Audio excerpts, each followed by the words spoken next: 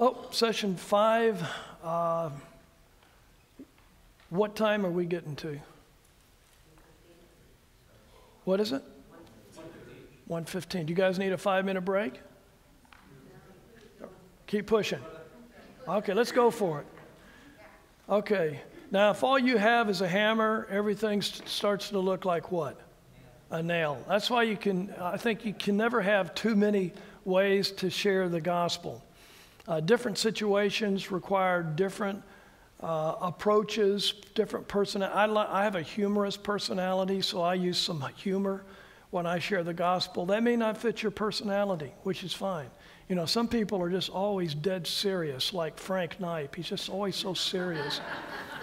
And okay. Now, the greatest tool that you have in your tackle box, and I'll talk about this tomorrow, is love. People respond to love. They don't care what you know until they know that you care. So the greatest tool you have is to love people into the kingdom, but you need to have the gospel along with that. Okay, let's talk about the story type methods. You don't need a pen and paper. It works well in groups or with individuals. Riddles is one of the ways. It's kind of a humorous way, and it may not fit your personality, and that's fine.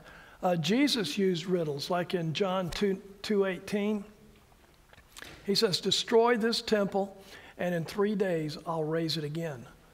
And they thought he was talking about the temple in Jerusalem, but he was really referring to Zechariah chapter 6, where it talks about the temple of the body.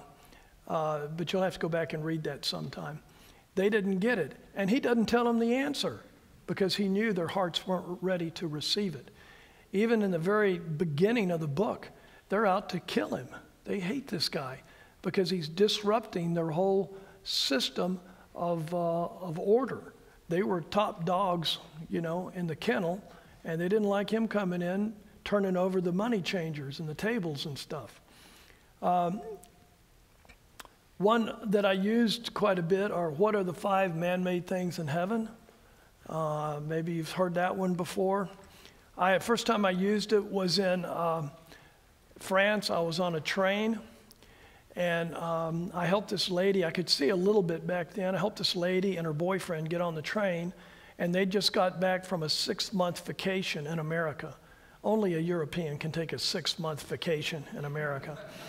And they weren't married, and I knew that. And she asked me, we're sitting in kind of a cabin with, maybe 5 or 6 other people, and we're all sitting in a circle kind of looking at each other. I'd never been in a train like that before. Usually they're just row to row back, you know, like a bus or something. But she asked me what I did for a living, and I just learned this riddle. And without thinking, I said, well, I tell riddles for a living. And she started to smile, and she's interpreting for everybody on the train in our cabin. And they all say, well, let's hear one of your riddles. And I said, well, what are the 5 man-made things in heaven, for example? They couldn't guess what it is. And finally they said, well, we don't know. We give up. Tell us what it is. And I'm trying to think. I don't want to give them the answer too soon. I want them to think about it. So I said, well, I've got a clue. There's 5 things in heaven that man made. There's 2 pairs and 1 by itself. And they talked about it. And again, they said, we don't know the answer, so tell us. I said, no, we've got another hour before we get to the next train station. Well, they didn't like that. They want to know now. Anyway, conversation kind of got around again to, what do you really do for a living? I said, well, it has something to do with the riddle that you couldn't guess. And they said, well, give us another clue. And I thought about it, and I said, okay, 2 pairs, 1 by itself. All 5 were made by sharp, pointed objects. Again, they could not guess the answer. And they said, tell us the answer. And I said, no, I'll tell you just before we get to the station. So we get close to the station. They said, okay, tell us the answer to the riddle. I said, well, I thought of another clue. What are the 5 man-made things in heaven? 2 pairs, 1 by itself, all made by sharp, pointed objects. And all 5 were made for each of you and me. And they just said, look, we don't have the foggiest idea what you're talking about. I said, okay, it's the major wounds on the body of Christ. And they go, oh, wow. 2 in his feet, 2 in his hands, and a spear hole in his side. And I said, and there's more to the riddle. And Sabrina, she said, what more is there to the riddle? I said, well, the rest of the riddle is, what is God asking you to do with that message that Christ died for your sins? And she said, are you saying we're bad people? Because Europeans, they don't think they're bad. I said, yeah, that's what I'm saying, that you're bad people. Me too. We're all bad people. We've all sinned, kind of went through the plan of salvation. And right there on the train, she trusted in Christ. That is an anomaly. That rarely happens to somebody in Western Europe. So it's just one way. I could tell you story after story how I've used that. Now, another riddle that I use, excuse me for my throat. I'm really struggling here. I better take another sip.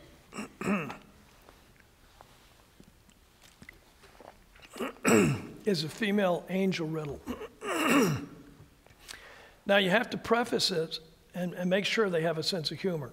First time I used it in Russia. I went to see a blind people at a blind society club or something.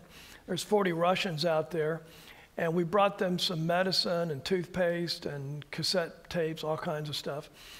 And they wanted to know why I did all that. And I said, well, I just wanted an opportunity to share a riddle. And they said, a riddle? I mean, I really had their attention. And I said, yeah, what? I said, but you have to promise me you have a sense of humor. And the riddle is this.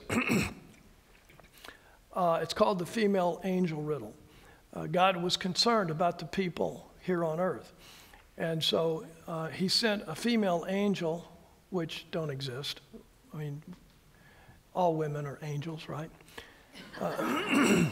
But sent a female angel to earth to check on things, to see how people were doing on earth. And she made meticulous notes. You know how women are, very detailed usually. Wrote up a long report, and the short story of it is that when she gave it to God, the summary was that people were really in trouble, that 95% of the people on earth were bad people, only 5% were good. Well, this was alarming to God, so he decided he'd send a male angel down to double check her. The male angel goes down. He doesn't take many notes. He just kind of looks around, talks to people, comes back to heaven, and he says, God, the female angel was correct. 95% of those people down on earth are bad. Only 5% are good. And here's the riddle. God was very concerned when he heard that. So he wrote a letter to the 5% of the good people on earth. Now, do you know what he wrote to these 5% of the good people on earth? And they said, no, we don't know. Somebody said, the Bible? I said, no. I love you? I said, well, I was kind of in there, but no, that's not it either, really. And finally they said, well, what was it? I said, well, didn't you get the letter? I got the letter. I said, oh, I bet it's in your mailbox. Yeah. And they didn't get it at first. You know, sometimes humor just doesn't translate in a different culture. And it took them about 5 minutes, and then they started laughing. And then I shared with them that if God were to write a letter to the good people on earth, nobody would get one, because none of us are good. It led right into the first point of the plan of salvation. Okay.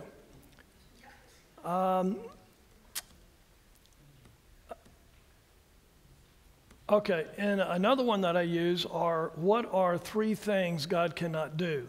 And I preached this, I think, last time I was here, right? It's taken from John 3:16. For God so loved the world. He can't love you more than he already does. He loves you with a perfect, eternal love. Secondly, that he gave his one and only Son. He cannot give you anything more precious than his one and only Son, who died for you and rose from the dead. And thirdly, he cannot make the plan of salvation any more simple, how a person gets to heaven. For whosoever believes, pistuo, trust in him, shall not perish but have eternal life. He can't make it any more simple, okay? That's the 3 things God cannot do. I've used that effectively. Just last January, we had over 1,300 come to faith in Christ. The previous year, we had over 2,000 in Kenya. using that illustration among some of the others. It seems to really get their attention. Now, listen and ask is another one. And Luke chapter 2, 46 and 47, we see Jesus asking questions. He asked over 300 questions in the New Testament. He was constantly asking people questions. So learn how to ask questions rather than tell people the truth. Lead them into the truth. It's a very Eastern method of sharing truth, to ask questions. We as Americans like to be sometimes a little too direct. So if you can learn to ask questions, I think I have some other notes on there, so let me skip through that one a little bit. Workbook page 28. The background method is another way. Just ask people about their background. Show some interest, some genuine interest in people. You know what people like to talk about? Themselves, yeah. So let them talk about themselves. You'll find out a lot of good stuff and maybe a little segue into a spiritual truth or sharing the gospel. D, what is the greatest problem anybody could ever face? I've preached that in Ethiopia and various countries, and I get the crowd all stirred up because they don't give me the right answer. And at one time they said, well, if you're so smart, tell us what the answer is, stupid. You know, they get kind of angry with me and say, well, I'll tell you, but it takes 20 minutes. And of course, the greatest problem anybody could ever face is what happens next. Where will you spend eternity? And it just leads right into preaching the gospel or sharing the gospel. And you could do that on a personal level. Ask somebody, what's the greatest problem that you face? You know, and really the greatest problem, if they're an unbeliever, is, hell. Okay, now I think I've got a piece of paper. Does everybody have a blank piece of paper? John, did you pass out the paper? You'll get some now? Okay. I'm going to deduct your pay. Okay. Well, let me. Pardon me? Well, you got to have a regular sheet of paper.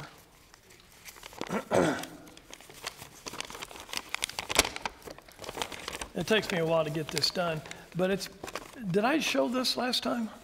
No. Oh, okay.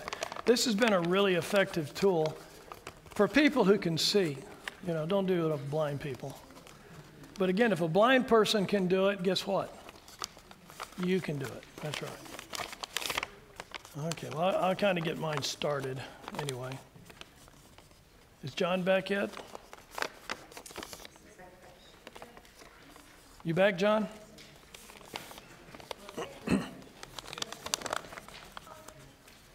Okay. But this is what I used in the hospital in Nicaragua when those people from the emergency room came out, those 22 people. I passed out a piece of paper to everybody. We always keep a bunch of paper in the car with us now for this reason. So once everybody gets a piece of paper. Okay.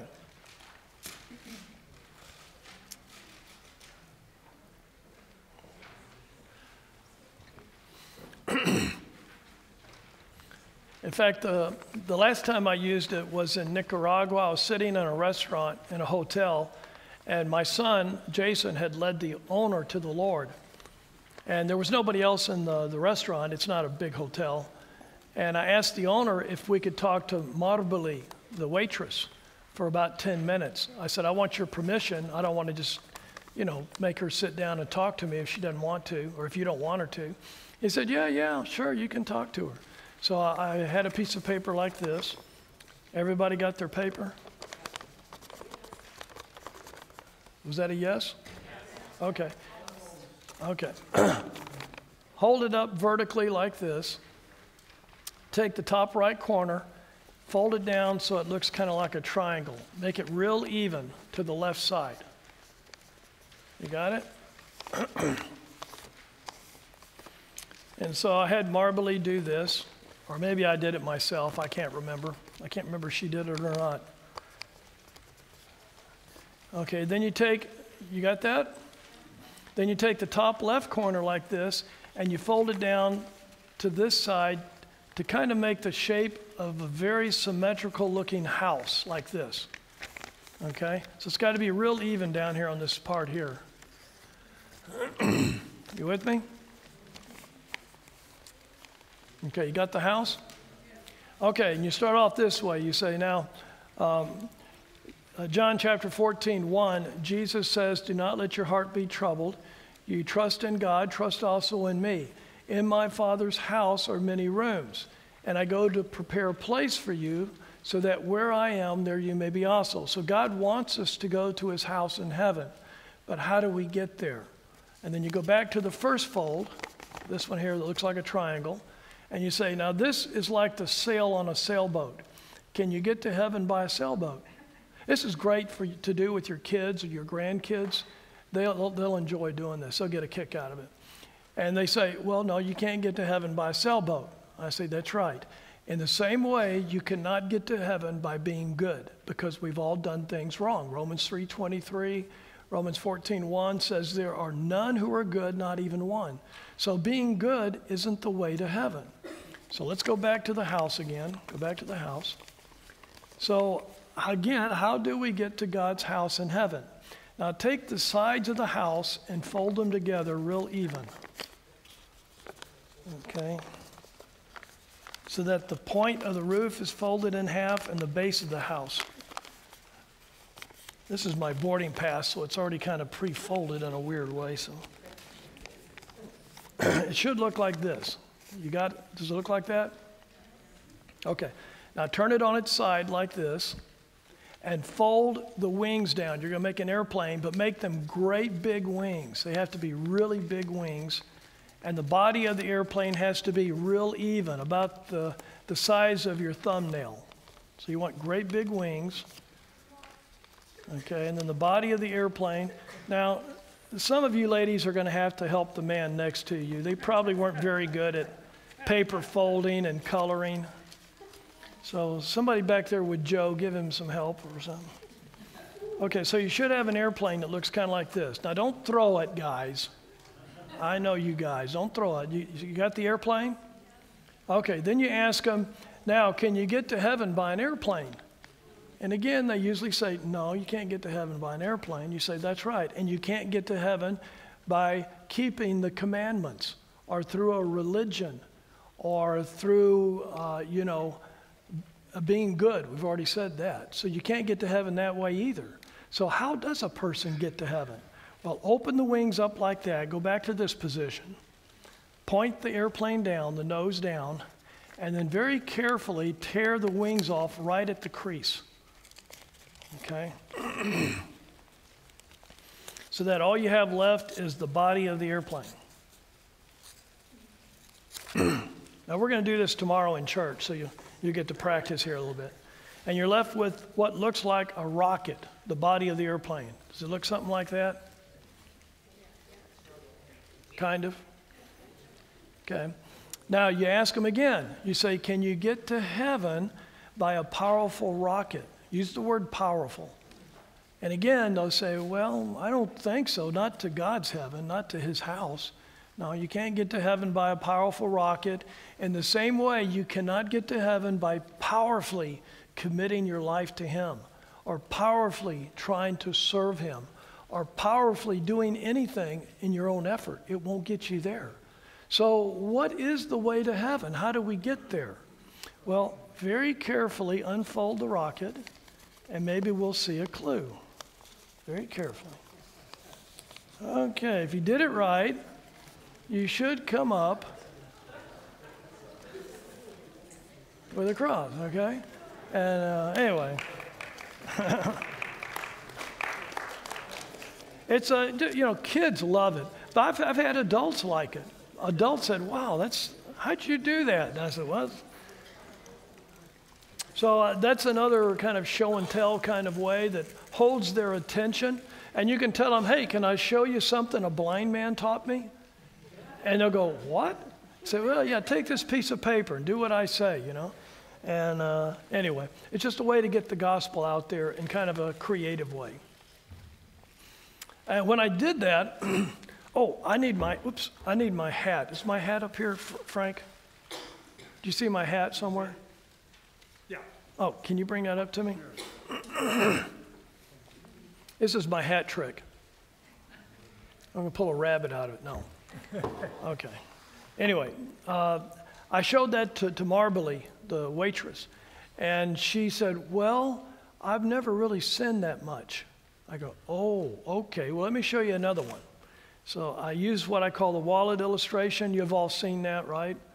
But I put a new wrinkle on it. Let this hand represent everybody here.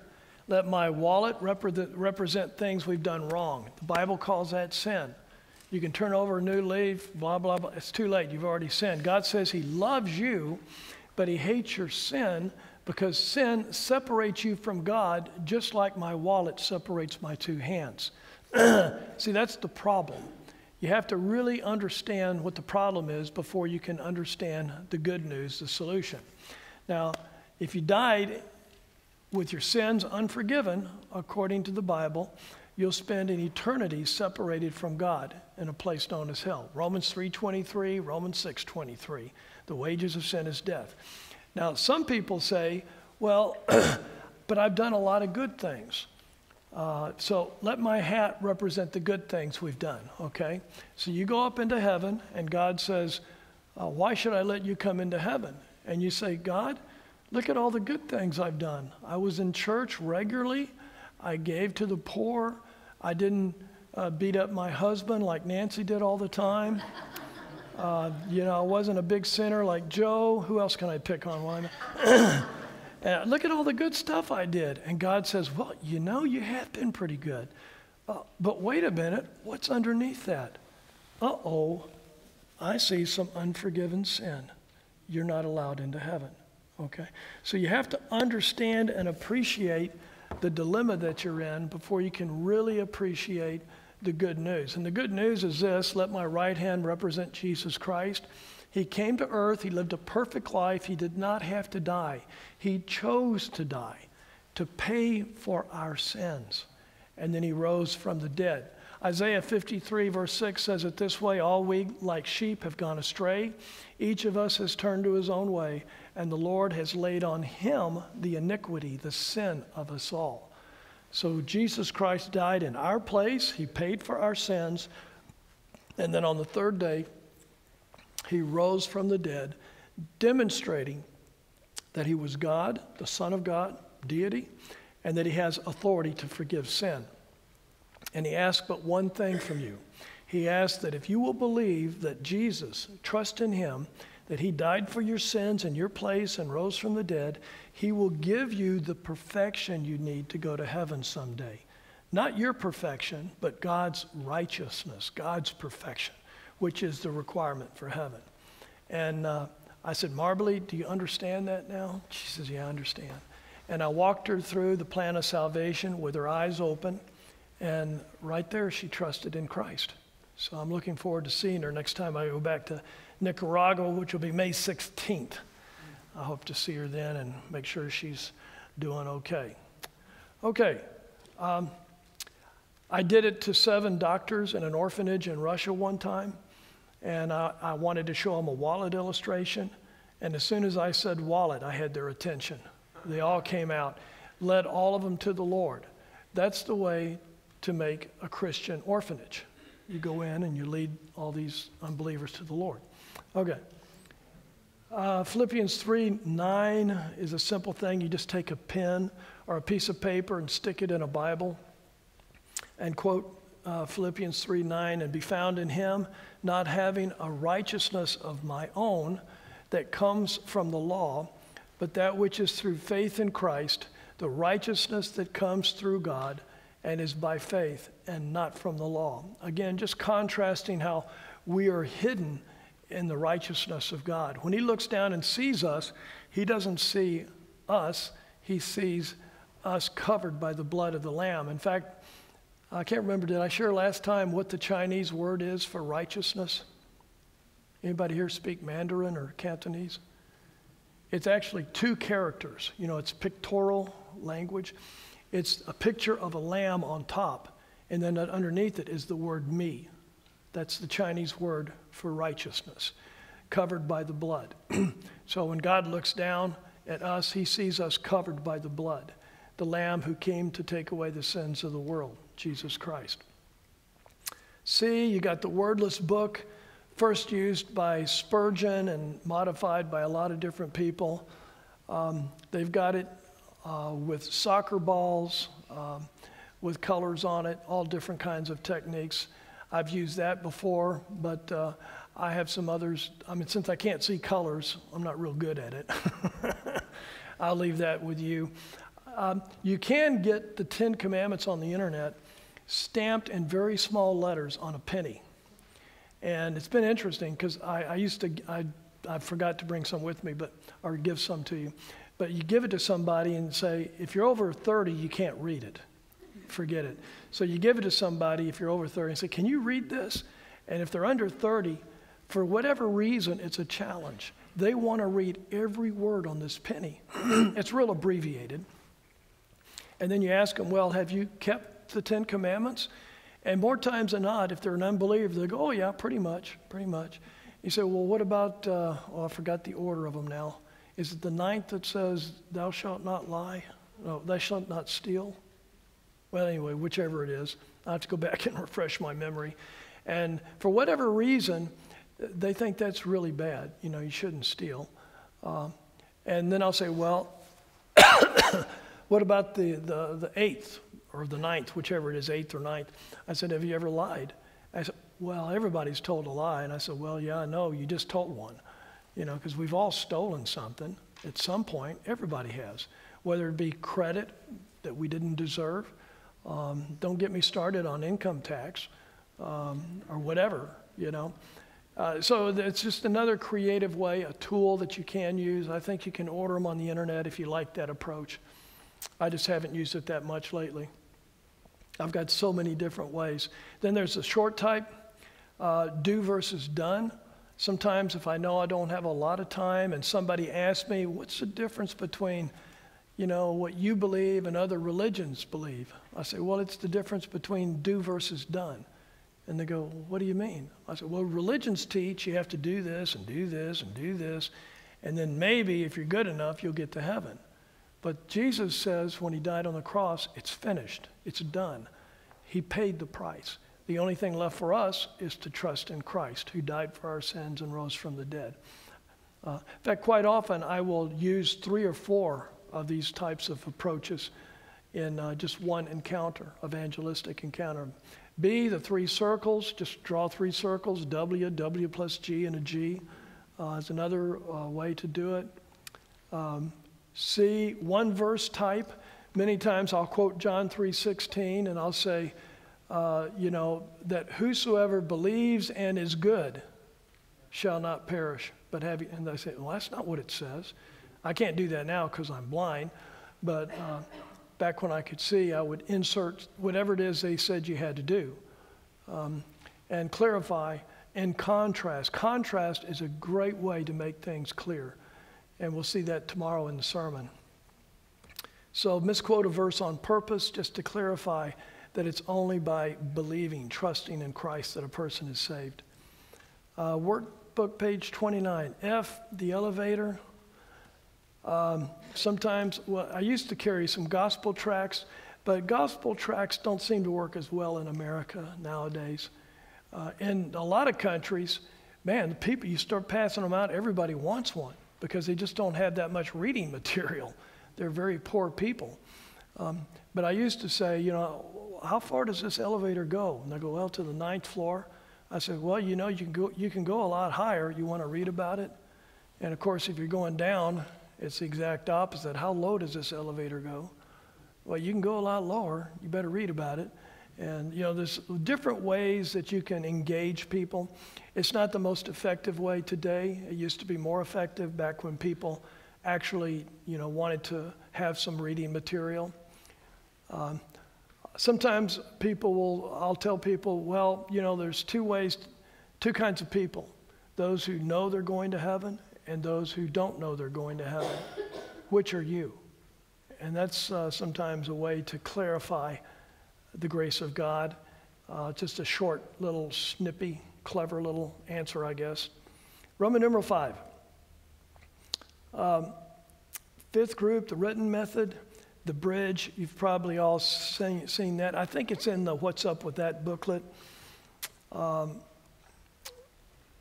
We've had some tracts printed, Where Will You Spend Eternity, that gives a whole list of wrong ways and unclear terminology. And we're going to have some more printed, but like I said, tracts don't seem to work as well in America. Maybe they were overused. Maybe Americans don't have a long attention span. And you know, if you put up a video and it's longer than 30 seconds, people won't look at it. It's just attention span. We're so inundated with so much in the world that they tend to be less effective compared to overseas. Okay, let me move on. Roman numeral 6. Party first method. Luke 5:27, where Levi throws a banquet. Neighborhood parties might be a possible way. You may live on a cul-de-sac or a subdivision that has some kind of parties. Go to these things. You might encounter and find someone that is open and receptive to the gospel. Some people have taken batteries door to door to change their smoking alarms, their smoke alarms, fire alarms. They do it, I forget what was it, the time the daylight savings times changes. You know, every 6 months you should change out your batteries. Are they connected now into electricity mostly? Mm-hmm. Yeah, so taking batteries may not work. These are somewhat dated, some of them. Number 7, Roman numeral 7. Seventh group. Your testimony is a powerful evangelistic tool. And those who are going to Nicaragua pay particular attention, okay?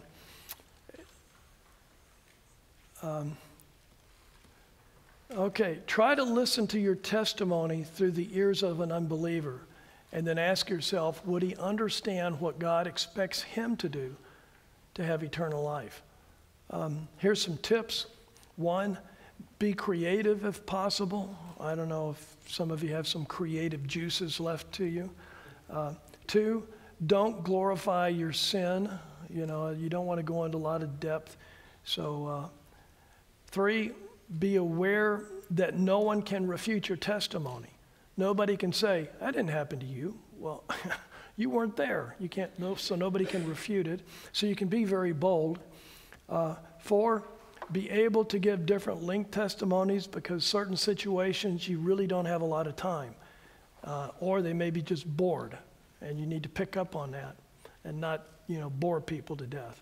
5, learn to use contrast. It's not by being good. It's not through religion. It's not through blah, blah, blah. It's simply trusting in Christ alone. 6, try to keep it simple. How was life before Christ? What were you trusting in before then? B, what were some of the circumstances that led you to trust in Christ? You might use 1, what a person used to trust in. You know, maybe they thought they could go to church and they'd get them to heaven. 2, exactly how they came to Christ, to trust in Christ. 3, what you're now trusting in, make it clear that now I'm trusting only in Jesus Christ. You might use 1 or 2 clear Bible verses, like Ephesians 2:8 and 9 or John 3:16. And then see how life is different after trusting in Christ. Not that you're perfect, you still struggle, but you don't have to struggle alone. You have God there with you. Okay, now what? You need to memorize it, or at least to some degree. It doesn't want to be, you know, canned, but you need to have a basic understanding, and you have to practice it a little bit so that when you have an opportunity, it's not like, oh yeah, what was I supposed to say? It's not a good time to struggle. Practice it with a friend. Maybe afterwards, after this seminar, you could practice. Different versions are needed. Pray for opportunities. And tips on how to keep it really clear. 1, emphasize the free gift of salvation. Include both death and the resurrection. Remember the 2 essential elements. Avoid theological words as much as possible. 4, use clear wording, street language. Keep the cookies on the bottom shelf. 5, use verses dealing with salvation, not Revelations 3:20 or verses that may be controversial or don't really fit. If you have some questions, see me or somebody about that.